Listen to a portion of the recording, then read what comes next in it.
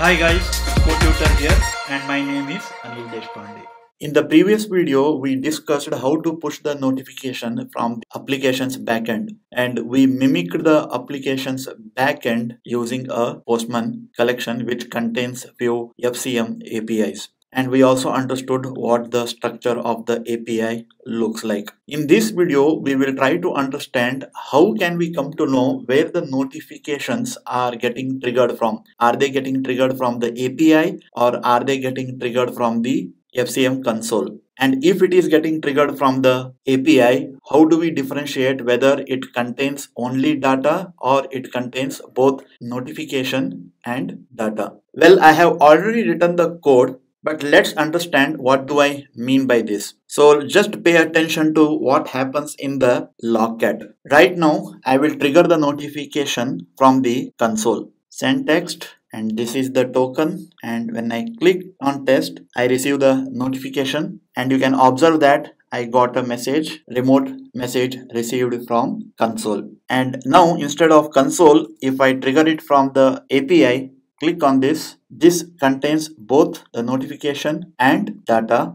And if you see the logcat here, I am getting API with notification. And however, if I go back to the Postman collection and send a notification containing only data without containing the notification body, I see that I get a log containing API without notification. So how did I do it? Well, it is pretty simple. If you go to the onMessageReceived method, I have written a method called as getNotificationSource, and I pass whatever the remote argument that I get as a part of the onMessageReceived as an argument to it. And in this particular method, I have written the code to basically identify whether the notification is coming from the console or API with notification and API without notification. And what are these? These are nothing but the enumeration data types that I myself have declared to basically distinguish between different type of sources that I can have for the notifications that are getting triggered. So let's debug this particular line of code and try to understand how exactly this logic works. Let's go back to API and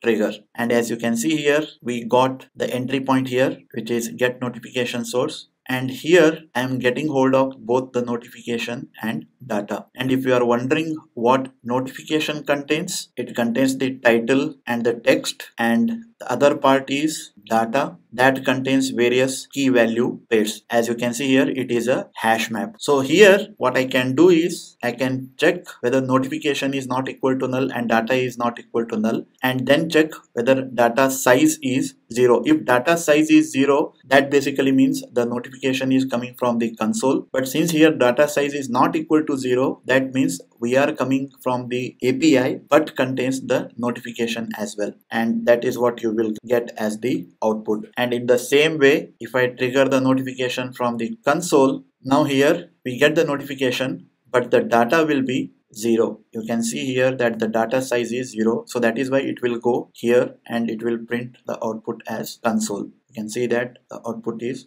console. And if I trigger the notification from the API containing only data without the notification value would be null, and that is why it will go to the else part and the output would be API without notification. And then depending upon what is the source of your notification, you can basically do a switch and handle it differently, and that is what I have done here in the onMessageReceived. I have given you the GitHub link to this particular source code at the description below in the video, so please go through this particular code to understand what exactly is happening in the flow. We started with how notification works, what are the ways to trigger the notification from the application itself, and then we went on to see how the notification triggered from the FCM console. As a part of that, we also had a look at what FCM console looks like, and then we basically graduated to triggering the notification from the backend to the app via FCM console. And this is basic stuff that you need to know as far as notifications and push notifications in Android.